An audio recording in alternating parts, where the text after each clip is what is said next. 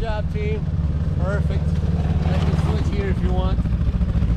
You like it? You can keep driving.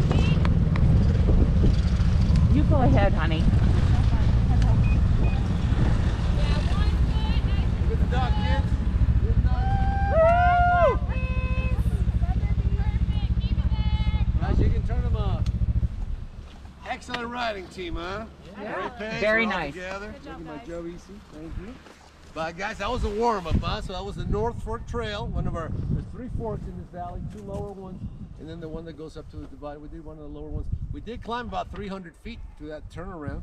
We're about to climb 1,800 feet on the next side. That was definitely the warm-up. But I was telling you earlier about the miners. There used to be a town right there where we turn around. There's a town of Rexford, a couple hundred people. There was one at the base of these 2 peaks, Swanville, few hundred people. The third town, the big one, was right here, Parkville. This town had about 3,500 people at one point. It was the county seat for almost 40 years, and it had a main street. It had bars, hotels, it had a pharmacy, a theater, a bank, a mint where they produced gold coins. This was the place to be. In the late 1800s, Breckenridge and Frisco were already there. Those were small towns compared to this one. Wow. This is the biggest town in a big radius. And the guy that found Tom, the guy that found the 12-pound chunk of gold, he lived here. But he lived in an encampment. He was a bunch of guys from Georgia. He was like maybe 150 guys, couple of permanent buildings with just tents and stuff. Didn't look very good.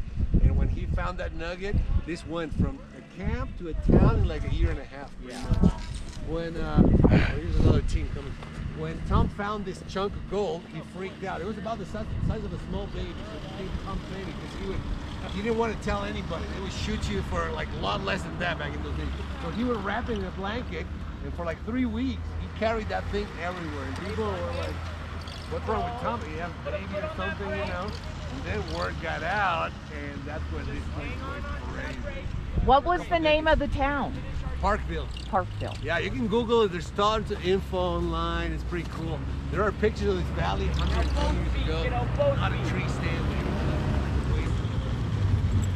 Very, very different than what it is right now.